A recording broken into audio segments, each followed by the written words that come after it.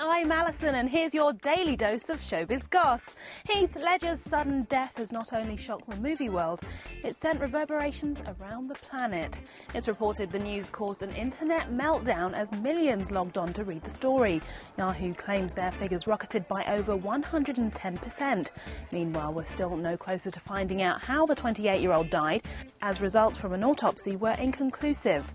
Findings from tissue and toxicology tests are expected to take between 10 to 14 days. Another day, another court drama for Britney Spears. But this one didn't go as well as Monday's. The 26-year-old singer amazingly arrived on time, but the star was apparently seen leaving the building in LA soon after without actually entering the courtroom. It means she's lost her bid to see her two young sons again, as the current orders still stand. Ex-husband Kevin Federline was given full custody earlier this month when Brit was hospitalised after refusing to hand over the tots.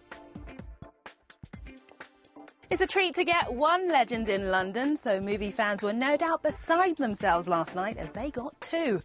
Nicholson and Morgan Freeman took to the red carpet in Leicester Square for the premiere of The Bucket List.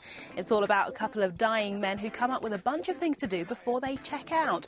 While Morgan says in real life he's fulfilled one of his big ambitions after teaming up with Mr. Nicholson. Working with Jack, I always wanted to do that, and everything was cracked up to be. So far, it's seen the likes of Paris Hilton, Josh Hartnett and 50 Cent. So it was only a matter of time before Diddy showed up at Sundance. The music mogul joined the hip parade in Utah. He wasn't there just to grab the swag, though.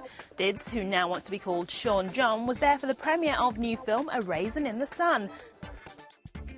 And want to get a piece of Hayden Panettiere? Well, now you can. The hero's hottie is flogging clothes from her very own wardrobe. It's all for a good cause, though. Proceeds from PanettiereCloset.com go to the Save the Whales charity. The actress feels so strongly about the cause, she took part in a demonstration against killing the animals last year and ended up in trouble with the Japanese law. And that's all your latest showbiz goss.